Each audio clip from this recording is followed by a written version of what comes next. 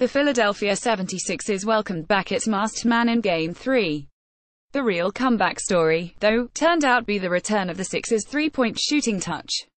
After knocking down a franchise-record 18 three-pointers in its Game 1 win and then going ice-cold in a Game 2 loss, Philadelphia regained home court advantage in its first-round playoff series with a 128-108 victory over the Miami Heat Thursday night at American Airlines Arena by rekindling its stroke beyond the arc.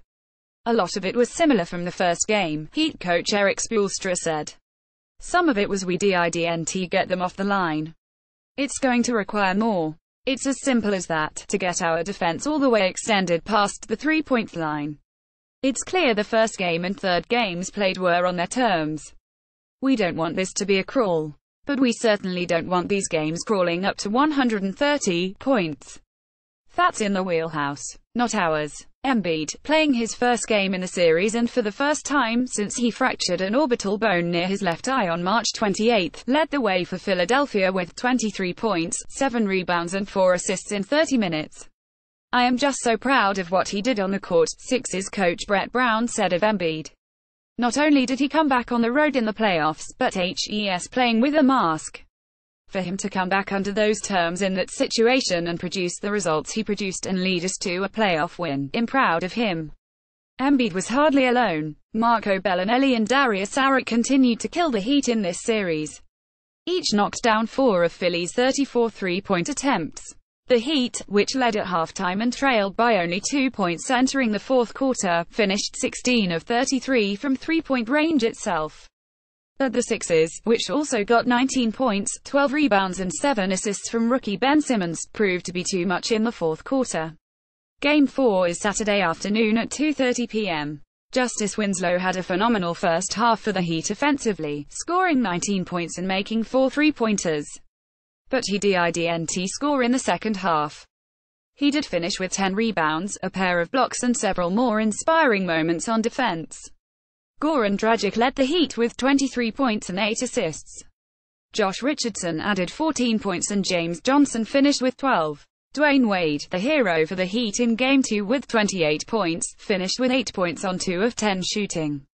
The Heat trailed 96-94 after 3 quarters and quickly fell behind by 10 after the Sixers opened the fourth quarter on 9-1 run. The deficit only grew from there. Hassan Whiteside, who scored 6 points, grabbed 10 rebounds and played a total of 28 minutes in the 2 games played in Philadelphia, once again played very little for Miami. Plagued by foul trouble, Whiteside finished with 5 points, 2 rebounds and a block in a little over 13 minutes.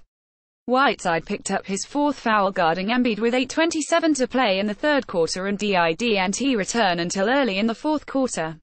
He played only 2 minutes in the fourth quarter and was yanked after making his only field goal attempt, a dunk on a lob from Wade with 8:41 remaining.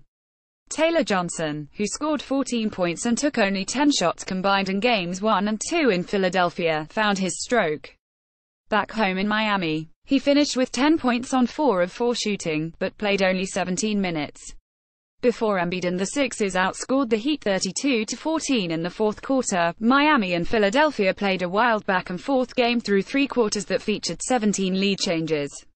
In all, there were 56 personal fouls between the teams and 6 technical fouls including a pair physical taunting fouls on Wade and Sixers reserve guard Justin Anderson after they got involved in a small skirmish near the basket with 10:26 left in the second quarter. Philadelphia used some hot shooting and a 20-5 run in the first quarter to build an early 32-21 lead before the Heat responded with a couple runs of its own. The Sixers were 9 of 19 from 3 by halftime. The Heat, meanwhile, led by Winslow's 4 first-half threes, was 10 of 16 from beyond the arc and took a 64-63 lead into the intermission. Embiid's new face guard and goggles were knocked off his face midway through the second quarter when Kelly Olynyk knocked the ball free. After Bam Adebayo had up the loose ball and dunked, Winslow walked over and stepped on Embiid's goggles before handing it over to the refs. Embiid had to go to the bench and wait a few minutes to have the mask and goggles fixed before returning to the court. It's part of the game. It's good for the game, Brown said of Winslow.